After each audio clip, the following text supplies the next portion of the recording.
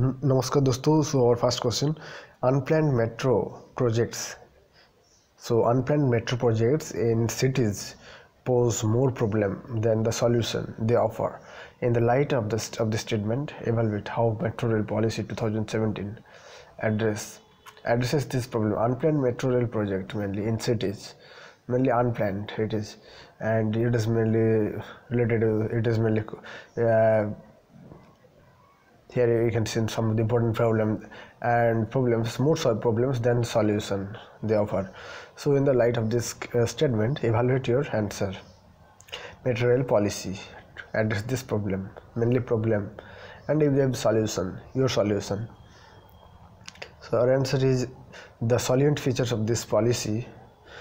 That one is the makes PPP, public-private partnership component mandatory for availing central assistance on metro projects. Makes PPP component mandatory for availing central assistance on metro projects,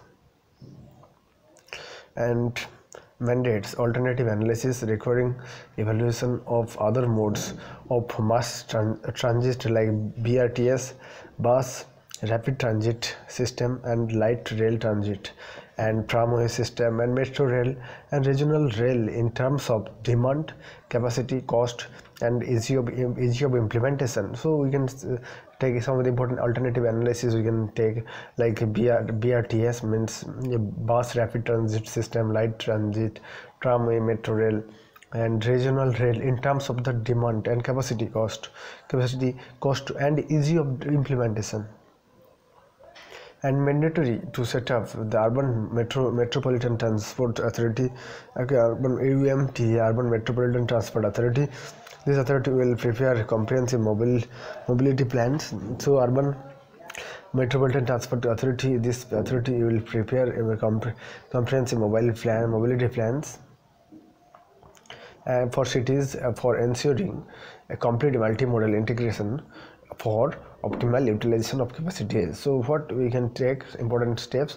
So mandatory to set up urban metropolitan transport authority, UMTA, and this authority will prepare comprehensive mobility plans for cities and for ensuring complete multimodal integration for optimal utilization of capacities. And third party assessment of metro rail projects stipulates to a shift from the present financial internal rate.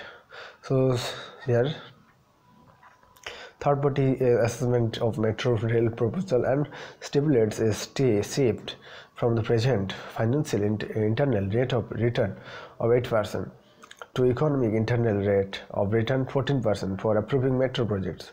So please remember, so stipulates a shift from the present financial internal rate, it is return of 8%, to economic internal rate of return 14% for approving metro projects. Value capture and financing tools to mobilize resources. Value capture, financing tools, and to mobilize resources for financing metro projects by capturing a share of increase in the asset value through betterment levy. So value capture financing tools we can use and to mobilize resources. Okay, and important it is resources for financing metro projects by capturing a share of increase in the asset value through betterment levy. And to ensure financial viability, it asks state to clearly indicate the measures to be taken for commercial and property development at station and on other urban land, and for means of maximum non-fare revenue generation through advertisement, lease of space, and backed by statutory support. To ensure financial viability, it asks states to clearly indicate the measures to be taken for commercial and property development. Development at stations, commercial and property development at station and on other urban land, and for other means of maximum non-fare revenue generation through advertisement, lease of space, and backed by statutory support. how to it helps. So it helps mainly PPP model, private public and partnership model. So it is mainly reduces the burden of the government on the government. So it reduces the burden on the government in funding metro projects. It reduces the chances for project being stalled. So it reduces the chances of project being stalled by mandating establishment and authority. It reduces the chance for project being installed for mandating establishment and authority. It reduces the risk of in funding. It reduces the risk in funding and by mandating plan assessment. So it reduces the risk in funding by mandating plan assessment. Okay, mandating plan assessment. So please remember, it is important.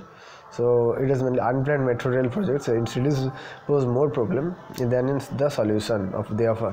In the light of these statements, evaluate how metro rail policy 2017 address this problem. Okay, please remember and please send this answer. So thank you.